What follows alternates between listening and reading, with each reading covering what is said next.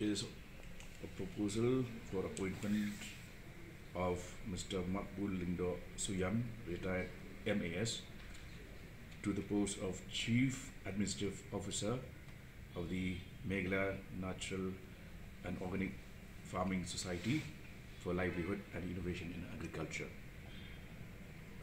I repeat, Meghalaya Natural and Organic Farming Society for Livelihood and Innovation in Agriculture. It was this matter was put up to the cabinet, and we approved the proposal for the appointment of the said officer, Mr. Maqbool Suiam, retired Meghalaya Agriculture Service Officer, for the post of CAO, Chief Administrative Officer, for a period of 3 years.